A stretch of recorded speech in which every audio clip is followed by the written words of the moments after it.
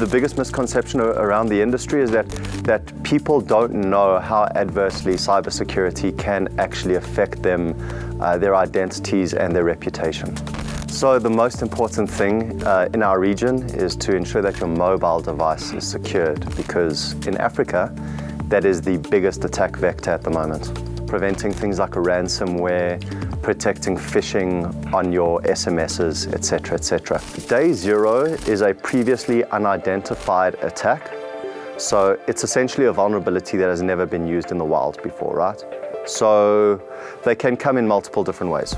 An example is a polymorphic attack, right? So if someone is sending out ransomware to 500,000 people, what the software that sends out the ransomware does is it will actually change the code to every single person that it's sending these attacks to. So no antivirus will ever pick it up. Many of these large organizations, in fact 97% of them, from our statistics, are not protected with the latest generation of cybersecurity. They're still sitting on generation 4 and generation 3. It means that they are vulnerable. Gone are the days where it's individuals attacking on their own. They're all part of groups now. And that's what makes it even more scary.